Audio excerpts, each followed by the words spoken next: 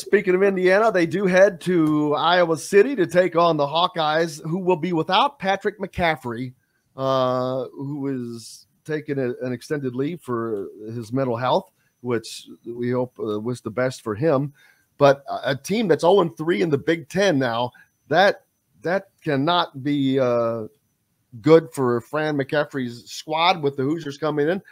These are two desperate teams, both needing this win. Indiana needs it from a standpoint of showing they can go on the road and play tough and finish the job, because this is going to be a hard game. It's on the road. It's a 9 o'clock game. You haven't played since last year.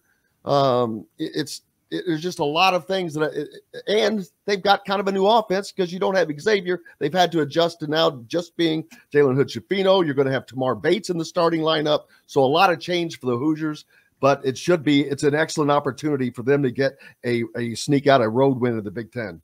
Yeah, I agree with you. Considering the way Indiana, they played 3 road games. They won Xavier, then they got punched in the mouth at Rutgers and didn't respond. They got punched in the mouth against Kansas and didn't respond.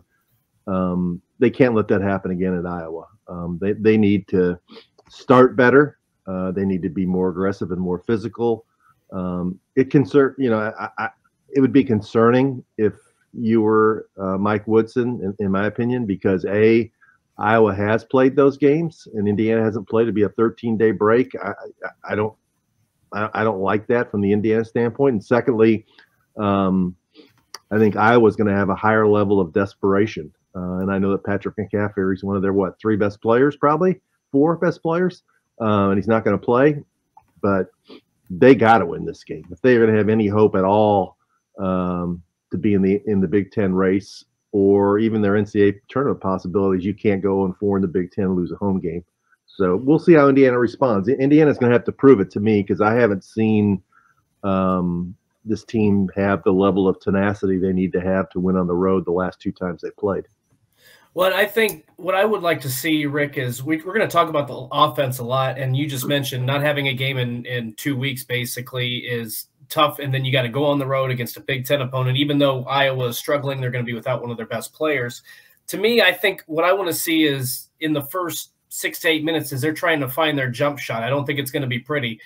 How effective are they on the defensive end? Because I feel like at times this season, particularly in games they've struggled, they've allowed the lack of shot making or a lack of scoring to affect what they're doing on the defensive end. If they get after it the first 8 to 10 minutes and don't let the shot making affect their defense, I think they're going to have a great chance to win. But if they get a little lackadaisical like we've seen at times and hang their heads and don't get after it defensively, that's where I feel like they can get in trouble, because even though Iowa has struggled recently, that's a team that pushes the tempo and they can put a lot of points on the scoreboard. Yeah, that's their whole MO. I mean, they want to beat you with offense, not defense. When they had their really good teams, that's the way it was. They've always been a below average defensive team.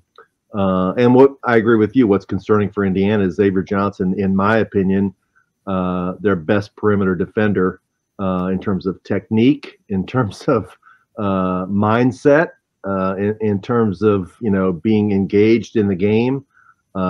You're going to have to see it from Hood-Schifino and Tamar Bates that they're going to be the ones who take the defensive mentality into the game. I haven't seen that from those 2 guys over an entire game yet, and maybe in stretches. And that's going to be a coaching challenge for Mike Woodson to tell those guys, you guys set the tone. You guys are the ones that have to make the other team uncomfortable on offense by actually getting into your man and not, letting them feel comfortable with the ball.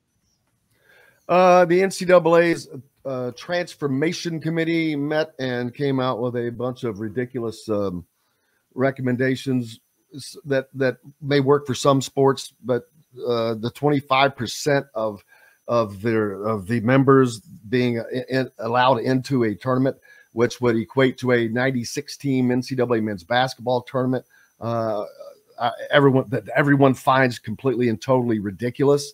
I hope to gosh this does not happen.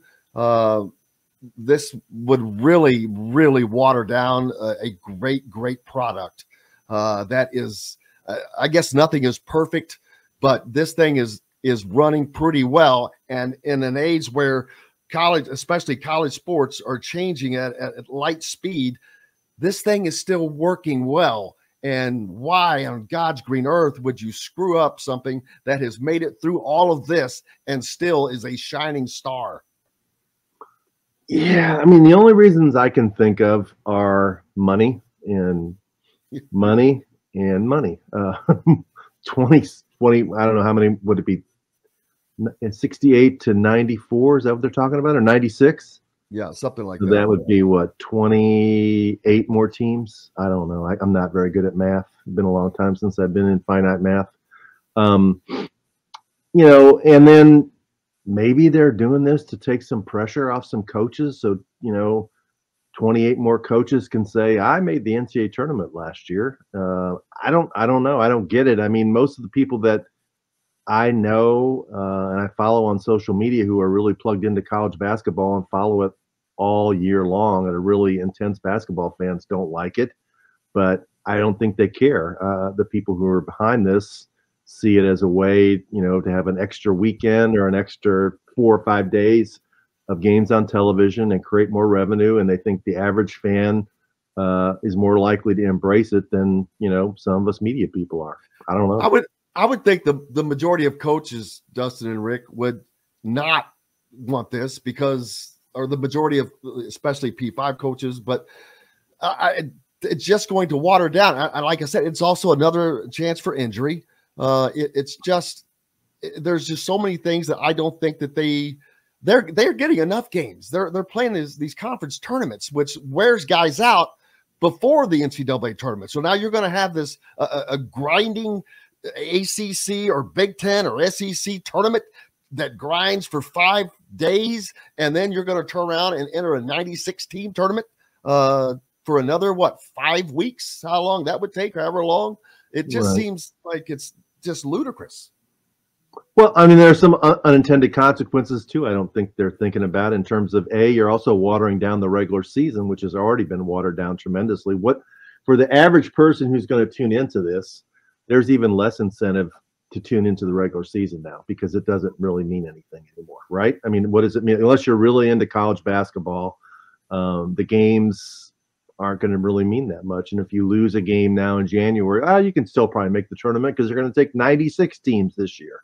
And also, you know, when I talk about more coaches getting in, it's also you're going to have more games where a 4 seed is going to lose to a 19 seed, and that's going to be an embarrassment for the coach who had a pretty good season with a 4 seed. So, you know, it all comes down to putting more. It's television inventory. They have all these networks now, and they need to get more inventory to put on there. And their research, I'm sure they've researched this, is that TV has an appetite for it. They will pay for it. Some people will watch it. Yes, we're going to do it. That's what I think. Well, and real quick, Rick, and then I've got to jet out. But the thing that would frustrate me more about, I would be more open to a 96 team tournament, and people probably would disagree with me, is if they were to do something along the lines of giving a lower conference the regular season champion and the tournament champion both of those an automatic bid. I'm not saying that that's the best solution because we see a lot of times some of those lower conference teams get demolished in these games. Sometimes they go on a run like St. Peter's or like George Mason or whatever. But to me, that's not going to happen. If you do that, you're going to reward a 6-14 Minnesota, an 8-12 Mississippi State. And to some degree, we already have that. But you would just see more of these Power 5 conference teams that already get enough opportunity to get into the tournament. I mean, we've seen the Big Ten get 9 teams. We've seen the Big East, the old Big East, get 11 teams. So to me, what's going to happen is you're just going to see more mediocrity instead of, you know, let's put 2 teams in, one team that won their conference tournament and then the other team that won the regular season tournament from the lower level. Well, let me play devil's advocate real quick before you jet off. So that you're telling me you'd rather see Wright State and Northern Kentucky in than another Big Ten team, or North Alabama and Jacksonville State in than another Big Ten. I wouldn't. One of those teams is enough for me. I think you are on. I think from the aesthetic point of view, I think from watching basketball, that's a great point. Because I think 90% of people would agree with you. I just would like to see a more deserving team get in, as opposed to Yeah, we went 7-13. What?